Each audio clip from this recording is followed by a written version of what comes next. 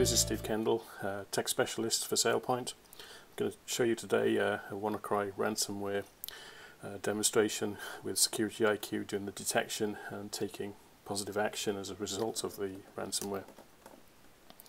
We're going to do a number of steps. After the initial detection, which we're really using our live activity monitoring there to monitor for specific file extensions that WannaCry produces when it starts encrypting files. A number of steps we'll do then is we'll disable the user's Active Directory account and set an appropriate description. Find the user's session ID in the domain, force a log off, shut down the workstation, send appropriate emails to IT security and interested parties. We could reach out to a SIM system, write to a syslog, do any number of actions at this stage. We'll also launch some workflows in IdentityIQ to disable the user's identity cube and raise a single user access cert to a manager for verification of the correct permissions that the user should have. Let's have a look at the setup in the background. So I've got a VMware here, and you can see here I've got SecurityIQ. If I refresh this activity filter, there's currently no activities have occurred. I've cleared them out just for the sake of the demo. I've got an email box here. There's currently no emails there. I've got a lady called Amanda Ross in here. If I refresh, you can see she's an enabled user. And I've got a Windows file folder structure here where currently there's no files in that top level structure.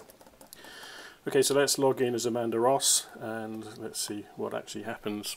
I'll do a remote terminal services in. So let's go in like that. There we go. And she's on her desktop. The ransomware is actually a file on the desktop for the sake of a demo, so I'll just launch that. Currently this is a JPEG rather than the actual virus running itself. It's demo purposes, don't want to get into any trouble.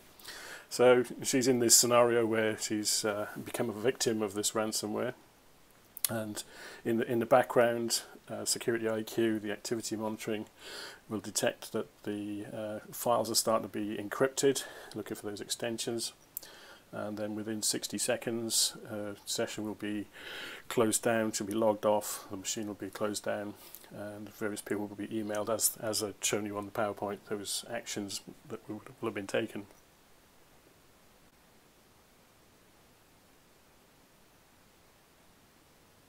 There you go, here's a session being logged out, and that's closing the session out. And then we're back to the VM. We can see what's basically going on. So first of all, on the right hand side here you can see that there's a file there.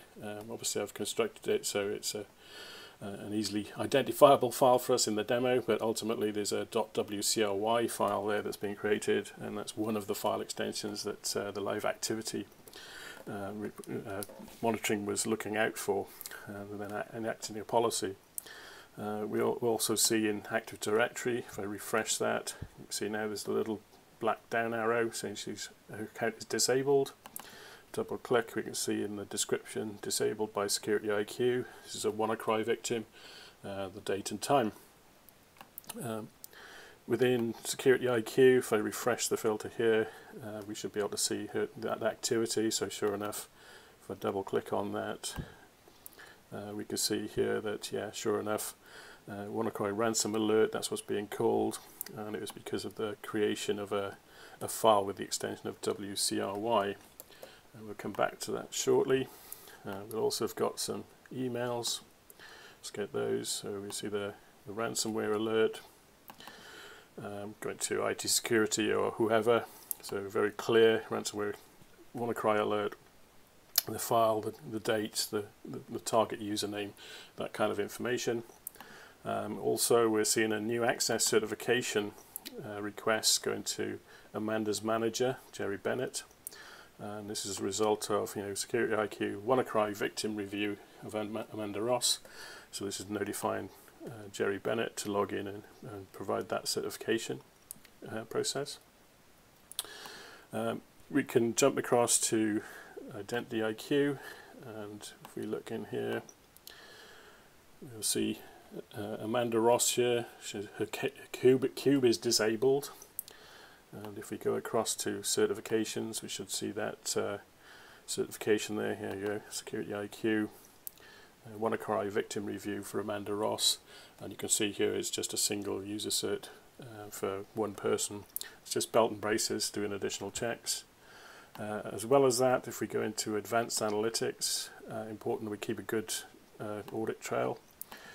So I can search for SIQ alerts in here. If I run the search, yeah, you can see here there's a number of test scenarios that I've done here. But ultimately it's just showing content. Yeah, why did we log this? It's because we wanted to do a WannaCry certification. So that's the main demo.